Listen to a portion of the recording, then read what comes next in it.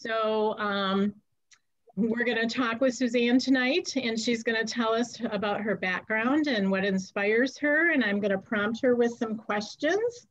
And I do have some slides that will show you of her work so that she can share anything she wants to about the work that she has hanging in the gallery right now. So with that, Suzanne, why don't you tell us a little bit about your background and how you ended up being an artist? Yes, thank you. Good evening, everyone. Actually, I never realized I had any talent for art.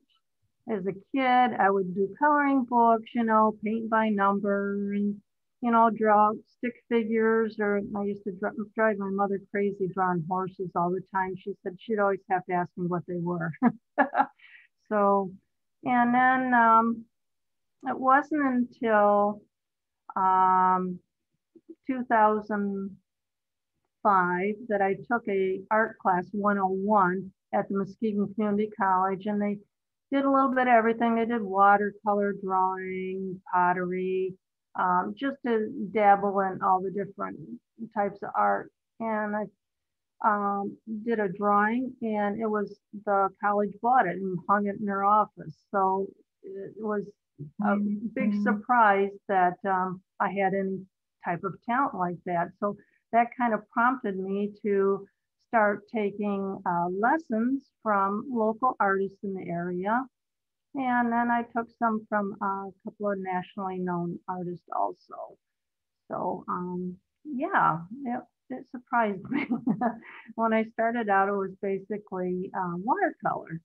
So I have a large background and knowledge in watercolor also, even though right now my most of my work is in pastel. So how I started, you notice that most of my work is animal related. I have done I've done landscapes, some portrait work, some still life, and I kept coming back to the animals. It's just my first love. So I started out, we had lots of animals growing up, and I always loved them. I always thought I was going to be a vet until I found out I was terrible in math and the sciences. So I thought, well, that cuts that out. So, and then I had a couple of young teenagers that had a couple of horses next door, and I used to sit on the fence and watch them ride, and they asked me if I wanted to ride. And I go, I never rode a horse before. Well, then that started my career in equitate horses. It was at 16, I started riding. I did 4-H. Then I went into showing hunters. And from there, I worked for 2 gentlemen in Grand Rapids, training or probably exercising, doing a little training for the polo horses. I did competitive trail riding, endurance riding. So I worked on the horse racetrack for a while. So my passion was horses all along, and I always had dogs also. And so with that, I started taking dressage lessons and bought a farm. And then I studied dressage for 30 years now. Well, it's been longer than that, 45 years, but my business was for 30 years training dressage horses, teaching lessons. We had a small breeding program. I've shown all over Michigan and the United States. I had a Grand Prix horse that was absolutely wonderful. He taught me piaffe and passage and all the fancy movements that the Lipizzans did. So a couple of years ago, I sold my farm. So I thought, I'm going to take my art career to the next level. So I started doing more of it and investing more time. And so that's where I'm at now. Okay, great. So, so horses inspire you. But I know with the work that you have hanging in the gallery right now, you've got a number of different animals. what inspires you? Like, I know you're chipmunk painting. What inspires you? Do you just watch the animals and then decide, or how, how do you go about that? Well, the series, I decided to do a series of woodland creatures of Michigan. So I thought, I'm going to start, everybody paints the deer and other animals that are more familiar. So I thought, I think I'm going to take some of the little underdogs. Like nobody likes chipmunks usually. I mean, they're cute, but and I did the possum and the porcupine and and the muskrat. So I did a whole series there. What inspired me? I just kind of looked at the animals and decided basically which ones, nobody really sees or hears about. And I thought, well, I'll pick those first. So, and when I go to pick out what pictures I want or how I want my idea of what I'm looking for in a painting is that I look at most of my work, of course, is photos, take photos that we're taking because there's no way I can sit and, and paint, watching a porcupine or something. So 90% of all my work is through photos. And I try and pick a photo that inspires me, either interesting composition, probably emotional, how it affects me emotionally. Does it bring a smile to my face, or does it evoke like a sadness, or something that just looks at you and talks to you. So I'm pretty much very emotional when I look at them, and I'm going like, oh yeah, that would be great. So a lot of times I'll take a photo that has a cluttered background, and I'll just put it on a paper that is pretty much as just a single portrait. So it just depends, what I'm looking at. Okay. Yeah. So I know your art has taken you in many directions, and I know you have received some recognition for some of that. So do you want to talk about any of the competitions or anything that you've entered your work into and what maybe you're most proud of? Yeah, I've been entering different competitions, pick and choose, but the Great Lakes Pastel Society picked one of my paintings of a cow. And I had a nice award for that. And that was pretty exciting. That was my first award with only pastels as a competition. And the Great Lakes Pastel is all, probably about 4 or 5 states. So I was pretty excited about that. And I did sell the painting out of that show. So that was pretty exciting. And then the Uptown Gallery a few years ago, one of my paintings won Best of Show, and it was sold that also. So it was pretty exciting. I love that. And I was out in California at the time. They called me and said, your painting won Best of Show. And I'm going, are you going to be at the awards? And I go, no. And it was a bummer. But yeah, so yeah, and the painting was sold. It was a big Russian wolfhound. So, okay. Yeah. So I'm going to pull your slides up here, and maybe you can talk about some of your work that we have on display. Hopefully you can see the screen. Yep. Okay, let me try to get to the next screen. Why is it not moving here? Oh, there we go. Okay. This is it's called Serenity. And it was a cat that was sleeping in the sunshine. It was just, taking up all the sun, and I could just feel what the cat was feeling. And it was like, oh, I have to do this. And it wasn't really front lit that much. So I added more to it, and the cat was white. So I thought, what kind of background paper? So I found a paper that I really like to use. It's a My Tins. It's a Canson paper, and it comes in different colors. So I picked a burgundy paper, and then I added the whites. You see the pinks coming through the ears and around different areas. that would be the background coming through. So that's how that one came about. Okay, and I apologize, we may see some reflection in a couple of these Yeah, that's okay. slides. I even took them off the wall and moved them around the gallery to try to avoid the reflection of the lights and everything, and it was just impossible, so. Yeah, and this is one of this is a kitten, and another backlit this time. And that was done also on a Mytens paper. It was a chocolate brown. The cat had lots of brown in it, so I used to help the background come through in the basket. The cat was so much fun to do. What I try to do in my animals is that you'll notice sometimes you don't see lots of individual hairs and lines. I take the fur as blocks of color a lot of times and represents the fur that way and the movement of the fur. But I told everybody after I got done with this basket, if you don't like one of your students, you're teaching them, have them do a basket, because it was like so time consuming, but that was fun. I know this one gets admired a lot when people come through the gallery. Oh, good.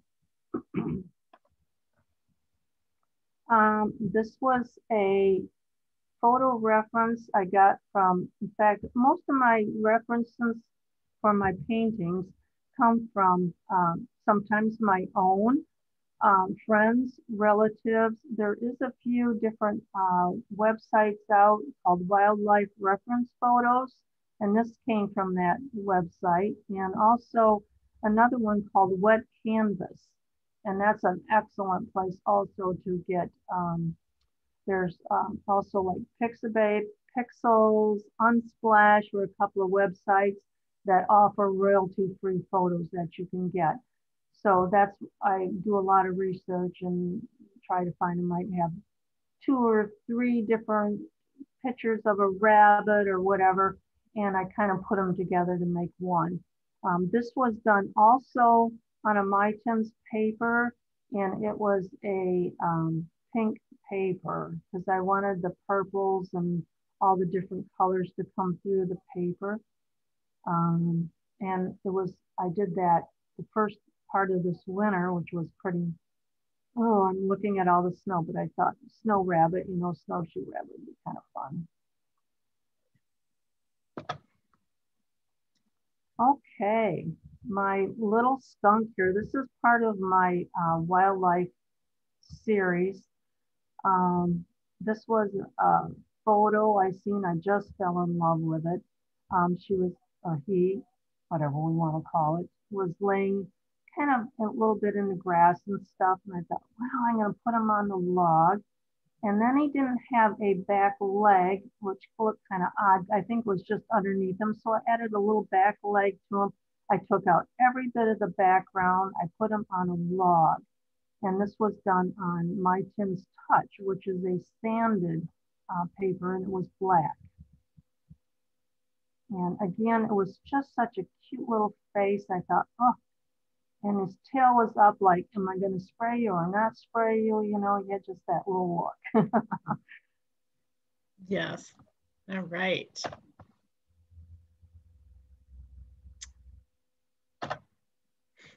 Here's the chipmunk. Yeah, this chipmunk, he got accepted at the Uptown Gallery show that's now hanging. So if you want to go see Chippy, he's there. This was another one that had a lot of background to it. He was sitting on that log. It had a little bit of snow. He had one eye shut. You couldn't see his back leg one foot, that back foot was sticking out. So I added that. I have added an eye to him. I took a lot of the background out, and this is also done on a black paper. And it's a smaller one. It's probably about 8 by 10. So I try not to do my little critters too big because I don't want them to look a little grotesque. I think when I started blowing these up, they were like, maybe not. I'll keep them kind of more real life size. Okay. This one was pretty interesting to do. You can't really see the bottom, but in the bottom of the painting is a bunch of rocks with moss on them and stuff. And I did this on my Tim's paper also. It was white, and I put a watercolor wash on the background. So what you're seeing um, through there is the texture of the background and everything is from the watercolor. And then I put the rabbit leaping at the very top of the painting. And I left to show the height of him leaping. And then I put the rocks and stuff below. Now you think, why didn't I put the soft little bunny, you know, jumping through the grass or something? But at the time when I was doing this, it was just when COVID started, and I'm thinking, oh, what are we going to do? You know, everything is so bleak. And I thought, here's this soft, wonderful little bunny. And the COVID's, to me, you know, I hate to do my interpretation of it because everybody wants to look at it in a different way, but my interpretation of the COVID's on the bottom, the hard rocks, you know, and the bleakness of the atmosphere that he's leaping through. But then this wonderful bunny's coming through and looking like it's going to be okay.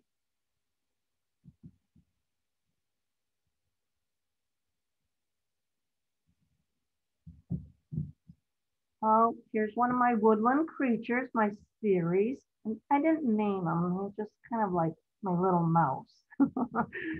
So, yeah, he was on a little log. He's also done on my Tim's black paper. Um, he was on just a little skinny log, and I built up the bottom so he had more. So I built a better composition.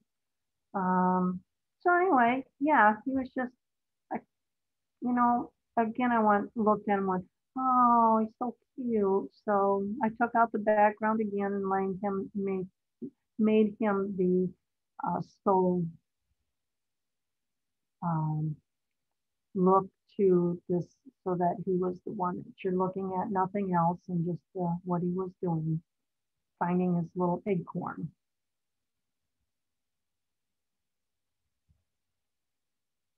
Okay, this is of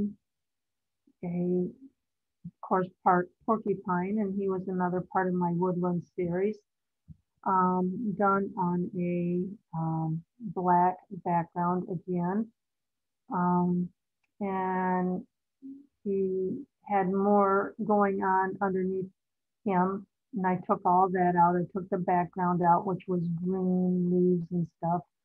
And the paw on the top was there. He was holding a post or a tree. And then there was no other paw. And it just kind of looked blank there. So I added another little paw to him. So that was, and then, boy, this took a lot of reference. You know, I just don't see a lot of porcupines. I must have pulled up and looked at, not exaggerating, maybe 20 different porcupines. They have such an odd little nose. You're just going like, oh my gosh, and the little eyes and stuff. But again, lots of quills. It took me a while to layer them the correct way so that they all looked realistic. So that was that one.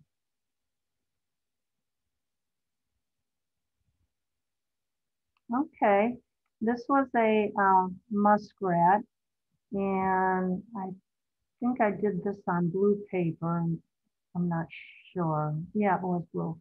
But anyway, put him on a little log, eating I guess it was maybe a cattail or something at one time.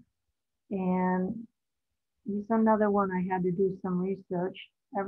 It's kind of funny, you pick an animal and then you go and like, I'm very familiar with the conformation of dogs and horses and how their skull and how their, you know, all their features are. But on these other animals, each animal is so unique. So I had to do a lot of studying to make sure that I correctly represented how they really supposed to look. So, yep, he's just, and then I added the marsh grass in front and added a background to him.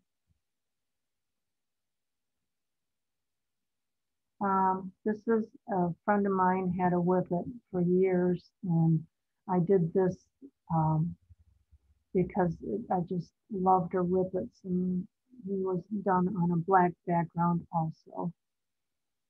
And I just wanted to bring out the eyes. I think especially in horses and dogs and stuff that you see a lot of their emotion and what they feel is how they look at you through their eyes. We all probably have pets and we realize that. But he was a lot of fun to do. And this is Famoso. He's an Andalusian stallion. There was many photos of him that I took, and he was, so I kind of did a composition of taking all the different photos and making it into one. His mane was on the other side. I flipped his mane to this side.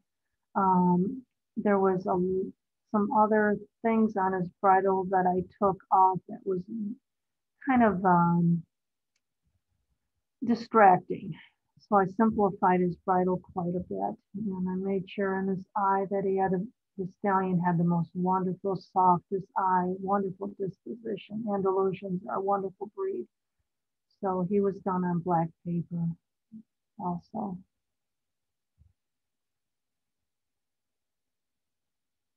Oh, my zebra. Yeah, anybody has horses, you probably are going to like zebras too. So I found this reference in the Wildlife Artist Reference website. And this is a very large piece, and I made it to size. And I've read a lot on and seen a lot of zebras in person, and they're about the size of a large pony. So then I went and took a ruler, a tape measure, and went to my large ponies that I had, my schooling ponies, and I measured all their heads. So then when I went to do this, I blew this up to the size of what the ponies' heads were. So I took measurements of the head, pony. So I would make it true to size. So that was kind of fun.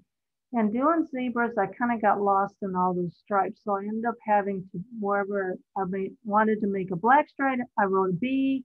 And if it was white hair, I put a W so I could keep it all straight. Because after a while, I'm just going, I don't know where I'm at. I'm doing all this. Plus, because I had, the stripes are going this way and around the neck to the other way and the legs and the head and around the cheek. I'm just going, oh my gosh. And in the reference photo, there wasn't a lot of detail in the mouth and muzzle and stuff. And I researched the zebra and did it and combined a couple of them and did his nose and stuff and mouth. So that was a lot of fun.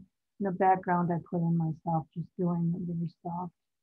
And I kind of like the composition. It's kind of like in a triangle.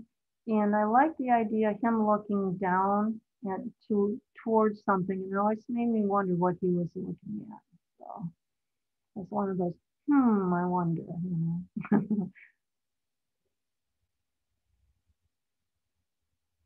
And this is my my woodland creature. And everybody thinks possums are ugly. So I found this and I just thought, this is like the cutest possum I've ever seen. And I look at him and I just smile and going, now that's a possum that, everybody could love. So he was hanging on a tree in the woods, and I took out lots of the woods and I put in a soft background and stuff, and added a little more to his face because and his toes. I wanted to show what cute little feet he had and stuff.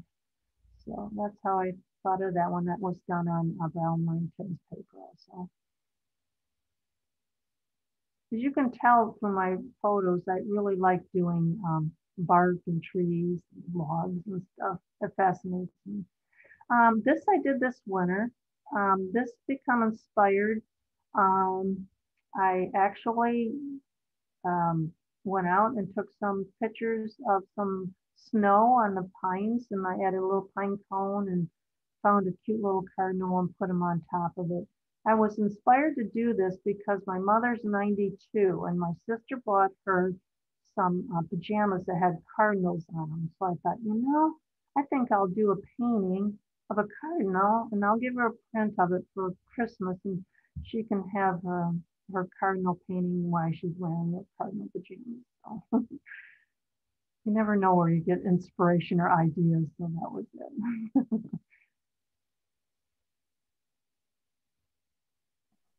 Great, thank you very much for sharing all that with us. So Yeah. I have one more question for you, and then we can Sure. take questions from the audience too. So what's next on your bucket list as far as your art career? Do you have any dreams yet that you want to accomplish, or? Yeah, I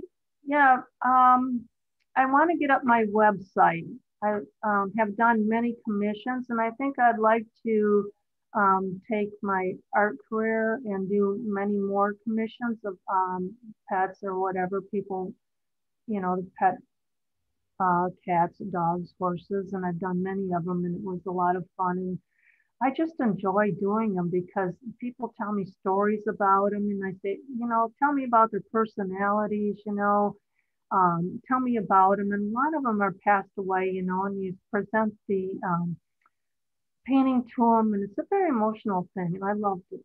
So I'd like to do that, and with my website, then I can refer people back to that and show them the work that I've done. And because there's a lot to it, do you want just one pet? Do you want a background? Do you not want a background? What size do you want?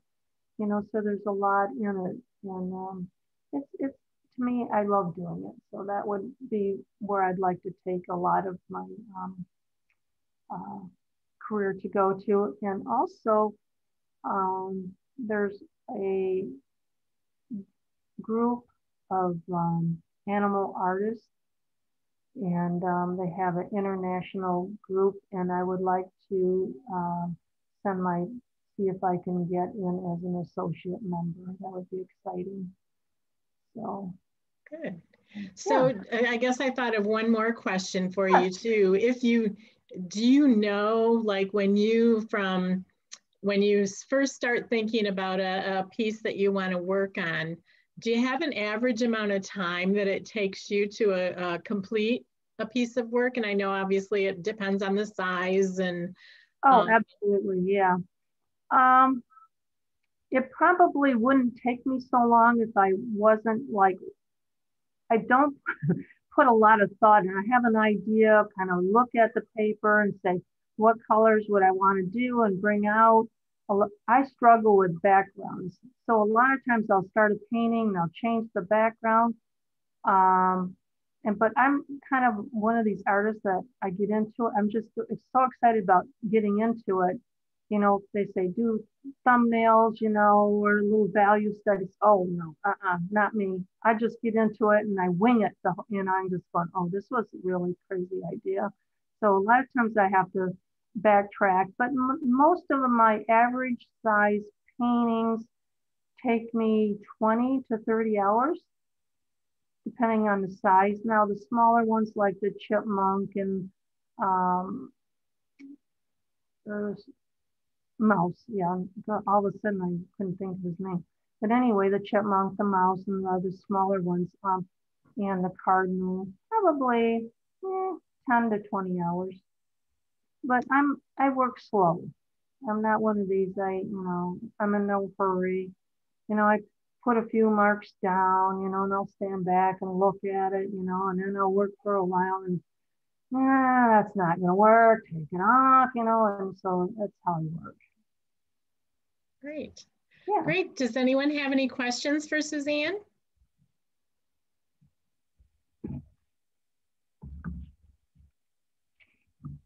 I do have some favorite artists that I do a lot of research with.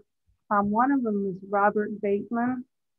He's one of the one of the more famous wildlife artists, and I study a lot of his paintings and his compositions and how he puts in his animals. John Surrey Lester's another one that's very good if you're interested in animal art. Terry Isaac is another really good one. In Michigan, Annie Kruger, she's from the other side of the state. I get a lot of inspiration of looking at Annie's work. She's had pieces at Art Prize.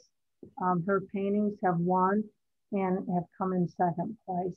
She works large and very dramatic, very interesting. And a lot of her work is done with simple backgrounds also.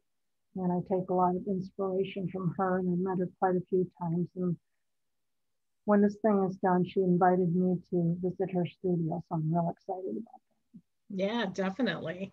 Mm-hmm. Okay. But yeah, so most of my work right now is pastel. I started out, like I said, in watercolor, and I've done some animals in watercolor. I kind of like to go back to that, maybe do some more watercolor, with the animals. I would like to experiment a little bit more with mixed media. I have done watercolor backgrounds on some of my pastel prints, but just adding more to my pastels to make them more exciting, or doing my watercolors and adding pastel over top of them. I've I've already started a painting in acrylic. Never done acrylic, but I have all my acrylic stuff now, and I'm going to go for it. So here I am winging it again. I'm going to do acrylic, and I'll learn as I go, So I'm not afraid to try things. Yeah, and you've done a good job at that so far, so I don't think you'll go wrong. So, okay. If no questions from the audience, I guess we do have a question. Teresa has a question for you. I just wanted to say you have an amazing talent. I love all the work that we got to see today. Your animals look like they could just crawl right out of the picture, and that's just fabulous. Thank you. Thank you. Thank you very much. It's a pleasure to do them. I enjoy it. When you see the painting start to come together, especially when you get the eyes in and they're right, it's just like, it makes you smile. It's like, oh, that's why I do animals. I love it, Yeah, and the photos don't do them justice either. They, if you're in the Muskegon area, come down to the gallery. Her work will be hanging through March 3rd. So it doesn't the photos don't do them justice. Yeah, and also I'm thinking once this COVID's over and everybody's out and about, I'm gonna have a little studio open house.